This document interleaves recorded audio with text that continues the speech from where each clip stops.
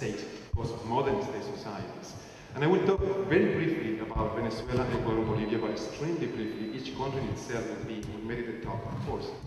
And then I'll talk finally in number 5 about the different kind of politics that some people see as arising in this, especially at the level of social movements, okay? And that could be described, at least one of those qualities, in terms of communal, communitarian forms of politics. Okay. And whether the question of modernity is being re-articulated in the continent in any interesting way. So I'm not going to read all of it. I'll just speak around what I have there, but you have it as a reference, and we'll try to make it available to you as well. And beginning about, well, what's going on in Latin America today is being described in many, many different ways. From something that is very reformist to something that's very radical. Even some people talk about a bifurcation point, using sort of the imaginary of complexity theory.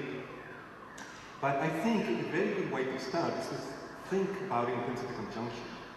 And as a description of a social formation as a fracture and confliction.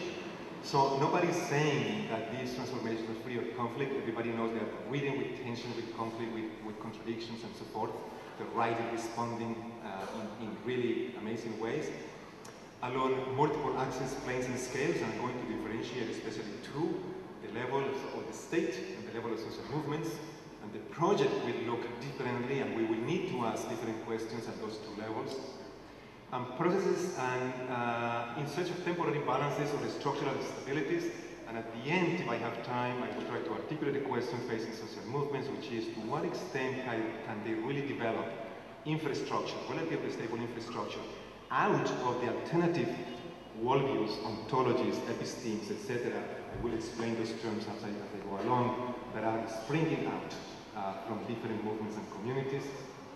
And processes of struggle and negotiation, and it's always the case, of course. And that Latin America might be a region that is at a particular crossroads for many different reasons, and that the crossroads might have to do exactly with the problematic of modernity. And I will, one of the things that I think is happening is that if you were going to interpret what is happening in Latin America today, we have to see it in the terms of the double conjunction. The first angle of the conjunction is the crisis of the hegemony of the neoliberal model of the last 4 decades. Started in the 70s with the military regimes in Chile and Argentina, etc. And that model seems to be in crisis. But there's a second model, a second aspect of the conjunction, which is the crisis of a much longer term cultural, civilizational, political project, which is that of bringing about and implanting modernity, Euro-modernity in the continent. It's a process of 500 years. It's a process that obviously indigenous peoples in particular are very much trying to articulate a critical relationship to that process. And if we look at the transformation from that double perspective, then we see that what is happening, we will see it in a very different light. The national constituent assemblies in countries like Ecuador, Bolivia, Venezuela, to a lesser extent, and certainly Ecuador and Bolivia in particular, has become a very important space for the meeting of both state, social movements, and other civil society actors in which this is negotiated. Arturo de Sousa Santos refers to these new constitutions as a constitutionalism from below, and we're going to talk a little bit about those constitutional reforms as well. Okay, some statements about the transformation, and again, I'm not going to be reading all of this. Rafael Correa, in his inaugural speech, said the following: Latin America is not going through an epoch of changes, but through a genuine change of epoch, a change of epoch. Again, the idea that there's something new and something remarkable happening in South America today, again, we'll ask the question of how do we assess that. Álvaro García Linera, the Vice President of Bolivia, still today, says that the Constituent Assembly is intended to obviously bring about in the Constitution a new idea of the nation and the nation-state, one that really reflects the fact that Bolivia is a plural society that is indigenous and non-indigenous, that is liberal and communitarian.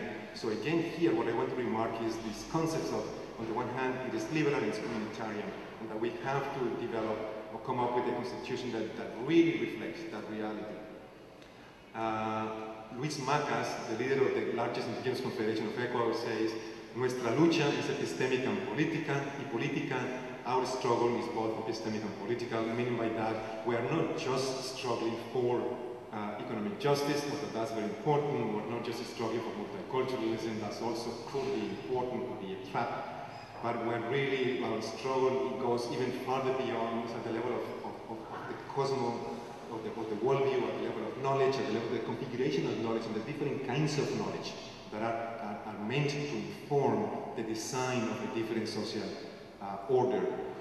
But Jesús Martín Barbero, what is at stake is el sentido de lo latinoamericano, and el sentido de lo latinoamericano is crumbling down in a way and it's been recomposed in so many different ways. We can talk about that in the question and answer period, if any of you is interested in that. And I just wanted to mention that Jesus Martin was going to be giving this kind of a speech, and he wasn't able to come because of poor health. So I wished him to send him our good thoughts for his recovery. Felix Paco, an Aymara sociologist and intellectual who actually was the first Minister of Education of Evo Morales, said this in a conversation in Chapel Hill.